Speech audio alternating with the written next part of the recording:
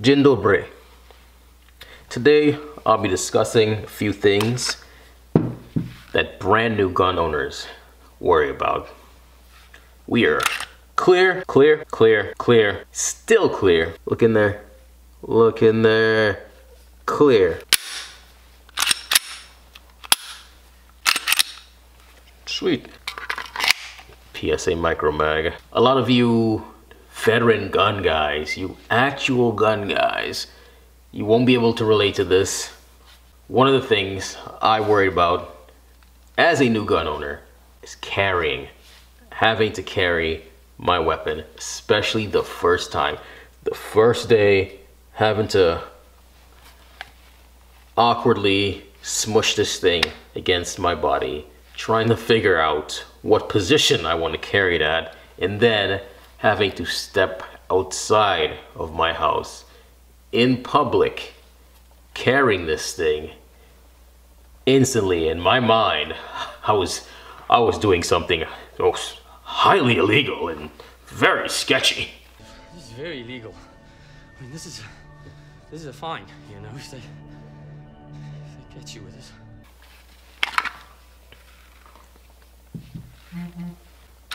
Again, yes, I know that sounds silly for most of you gun veterans, a lot of you internet John Wicks out there. But for me, as a noob shooter, I wasn't comfortable with it, you know? It took me quite some time to get over it, to be comfortable carrying in public. And what helped me get over it, of course, was to carry as much as I can, which is not always easily because, unfortunately, at my place of employment, us civilians are not allowed to carry, which kind of sucks. That limits me to carrying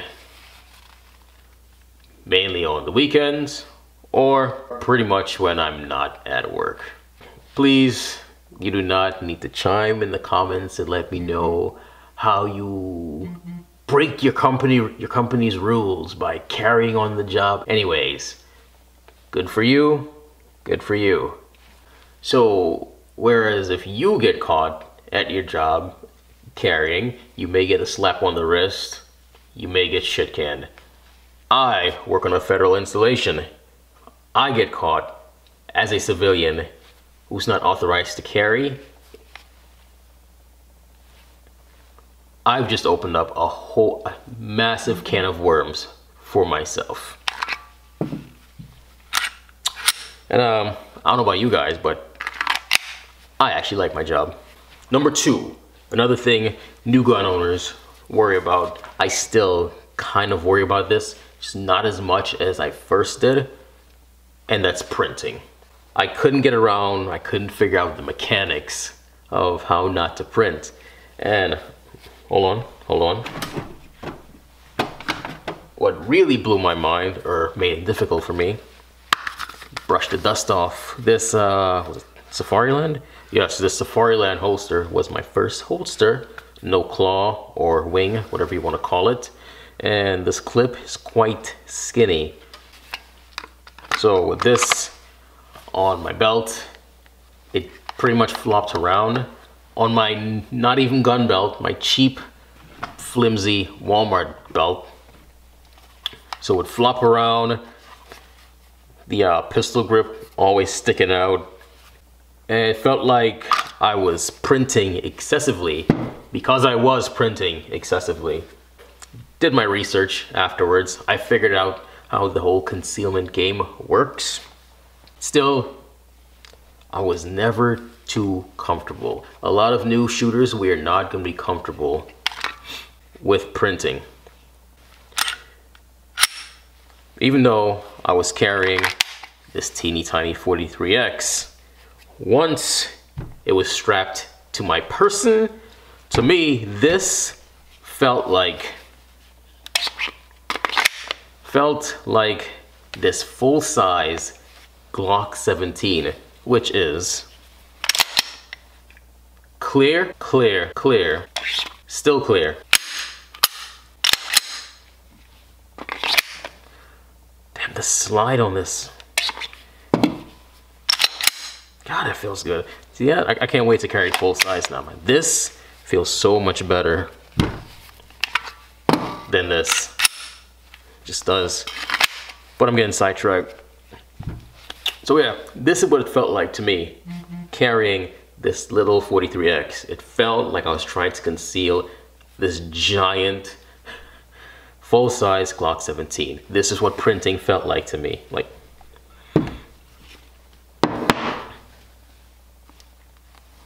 boom, like this.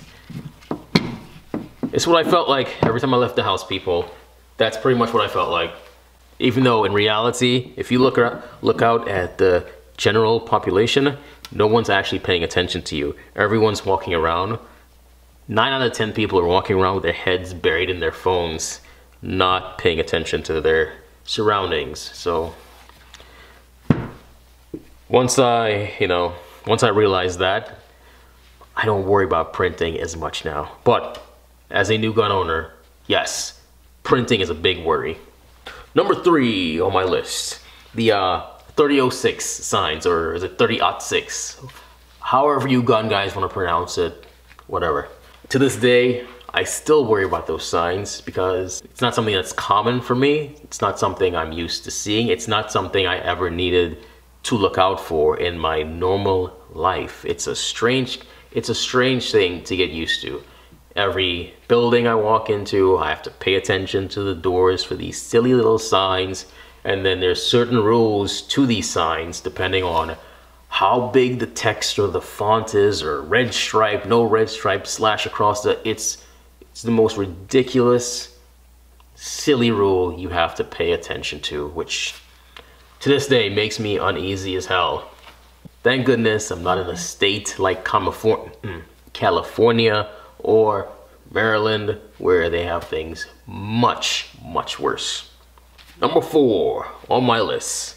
It still worries me as a gun owner today, and that's having to use my firearm in a self-defense shooting. Having to defend myself with this thing. Not worried about getting shot, not worried about getting shot at. That's not the main worry. The main worry is the aftermath. The legal shitstorm I will now be thrusted into for trying to defend myself. Because we all know the cops and the media, the CNN, they're all gonna try to make the person that was defending themselves seem like the criminal. It's gonna be like, oh, you didn't have to shoot that robber twice in the face as he was trying to slit your throat. You could have just pointed it at him and, you know, he would have ran off. Just because that masked gunman was trying to carjack you, you didn't have to wash his mouth out with buckshot and leave him splattered all over the pavement. You've seen the stories. And to make it worse, all of the USCCA, those criminals, all the videos and stories of them dropping clients when the clients need them the most. If USCCA can't handle certain cases, I am screwed. I know it depends on the situation. However, with the USCCA thing, people are paying their money for that peace of mind, and when they really need it, good luck, Chuck. Yeah, that's always been a worry for me. Having to use my gun in a self-defense shooting. Chime in below, let me know if that's been a worry for any of you guys. Do you all worry about having to use your weapon in a self-defense shooting? Are you more worried about the shooting or the aftermath? Because for me, it's the aftermath. Check the comment section. Check the comment section. New gun owners are spoiled. Choo-choo-choo. Is that gonna work? Is that gonna work for y'all? It better work, you have no choice. First comment came from Desert Tactical. And he said, first. That was his comment. First. Oh man, y'all can't even, can y'all, you know what? I don't even think y'all can see this business. I'm gonna try to get the phone closer. And how's that? Well, shit, now I can't see it because of the angle. Damn it. Second comment came from Tama Drummer 001. Wait a minute. This guy's commented before. I think he changed his name. I'm being nosy now, guys. I'm being nosy. Brian Sacarita. Alright, Sicario. We're calling you Sicario, buddy. Brian Sicario. He is now the Sicario.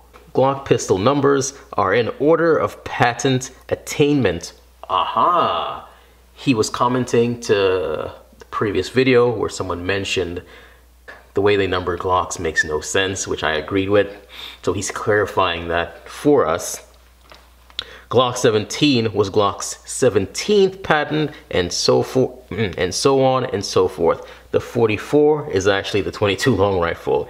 It's crazy, but that's the way they get their numbers. Okay, that explanation makes sense. I still think it's ridiculous that they do it that way. It's pretty much like the 9/11 world. For you guys that know about the 9/11s, like a 996 is not a 1996 Porsche 911. A 997 Porsche 911 is not a 1997. But I digress. I miss talking about cars.